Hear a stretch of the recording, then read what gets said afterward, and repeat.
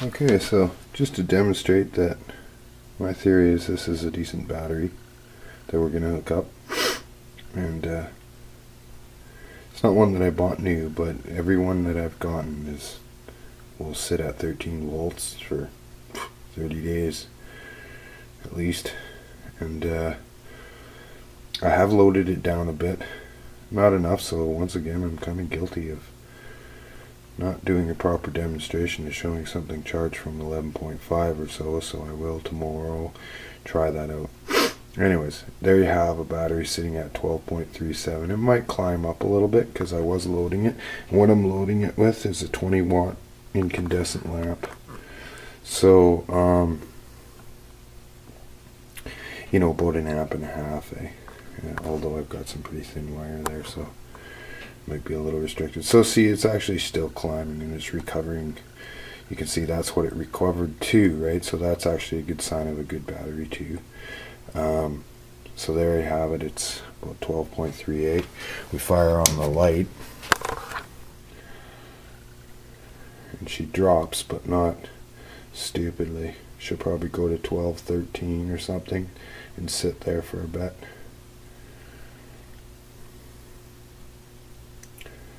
Already slowing down.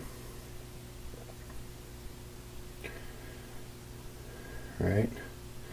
So, you know, it's a reasonable battery, and it's not like this light is glowing dimly. I mean, here we are in a total dark room at night with the 20 watt light going, right? So, you know, and she's holding 12.13 like I kind of figured she would.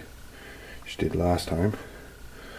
So it's a decent battery, although not fully discharged. But let's plug it in and have a try at it and see what it's like. But I just wanted to demonstrate the fact that, you know, it's a pretty decent battery. And what I'll do too is I'll show you it recover. I'll turn off the light. There she goes. Coming back up. All right, so we'll hook it up. Okay, so I'm back here, and it's been about 5 or 10 minutes, and what we have is a circuit that I was using before, the SSG with the 5-filer, except for I blew out a transistor, so we are now a 3T instead of a 4T, and one wind of the coil is just hanging loose doing nothing. It's switched over to the Tesla Switch 24 volt charging 12 volt configuration. So there's my voltage on these two batteries here is 25.6. Those two are in series. There's the ammeter coming out of there. Over here we have the charge battery that I demonstrated under load there, and you can see it's recovered to 12.42, and that's the ammeter that's going to read the juice going in. Alright, so let's fire it up, see what happens. Hopefully I don't blow anything up, but if I do, I will post it, because that's part of the fun.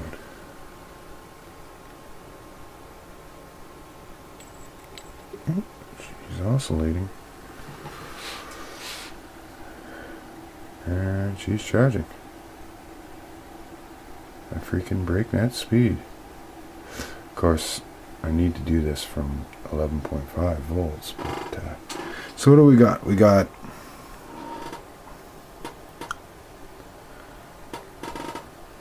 I can read almost exactly 200 milliamps at 25.3, and I'm showing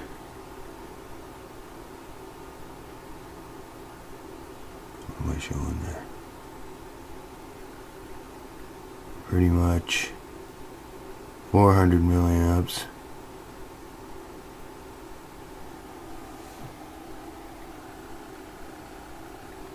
Okay, and she is still charging.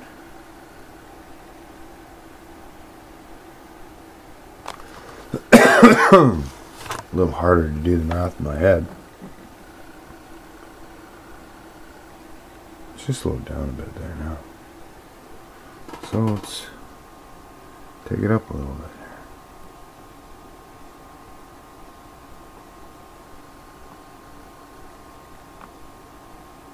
Oh, isn't that interesting?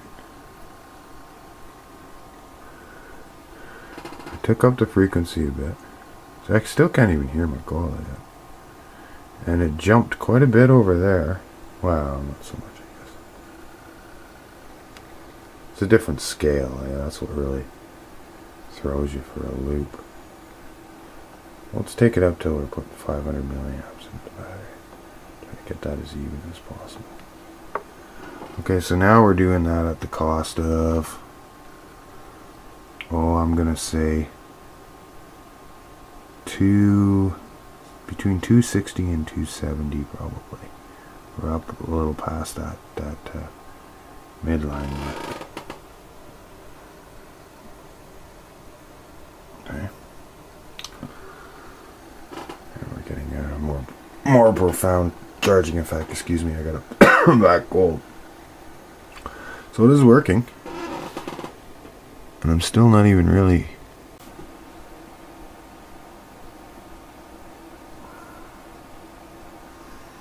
So there you have it.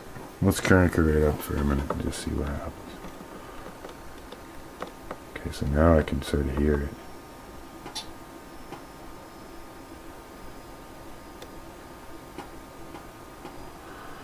So I'm taking down 400 milliamps out of my 24, and I'm putting in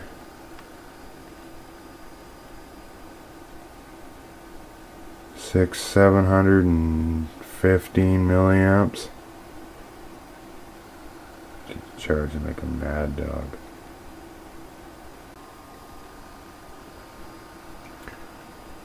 There you have it. That's not cranked all the way, of course, but I don't know how far I should go with this. These aren't warm yet.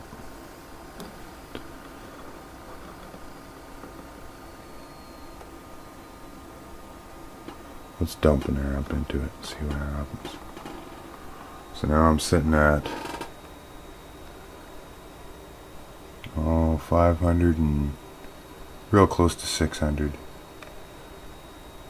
That's closer to my perspective right there. 24.9, 12.9.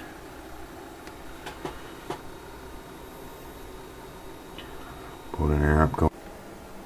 Okay, so here we are. About a half an hour later. She did kind of slow down on the charging a little bit there for a while. But I mean, hey, the whole thing's only been running for, I don't know, 30 or 40, maybe 45 minutes. Voltage over here is still 24.9. We're still at about, oh, I've tweaked it a little bit. So it's, or maybe at like 600 and just over 600 milliamps. That's probably a true representation right there. Over here, where all I wanted to do was get it bang on 1 and 13. Alright, well, you know, one thing I've noticed about this circuit is that I got like no heat on my coil at all, and way less heat on my base resistance than a typical SSG. So I gotta say, from that perspective, and the fact that the numbers that I just showed you were, you know, if you want to believe these meters, I'm not saying that these meters are accurate, but if you want to believe them, you're looking at 88-90% efficiency. But anyways, what the fuck, let's dump it into the basement and see what it'll go. Alright, here goes nothing if I fry something. Oh well, that's part of the fun too, right? Look at that, eh? So that's what I had a real hard time doing with the SSG, was pushing some current. Okay, so now at that frequency, we're at what?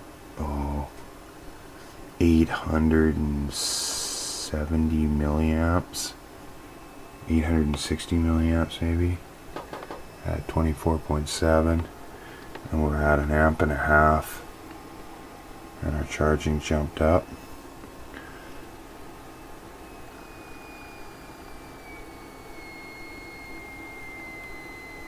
Hey man, that's not bad for 3 transistors. 2 amps going into the battery right now. 2 amps at 13.35, and right about 1170.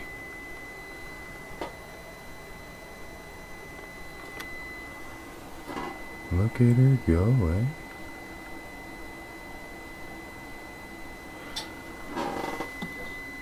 And yet no real heat. Yeah, so this is quite a lot better. Even, you know, just from a functionality point of view. Cool. There you have it, 2 amps dumping into the battery like that.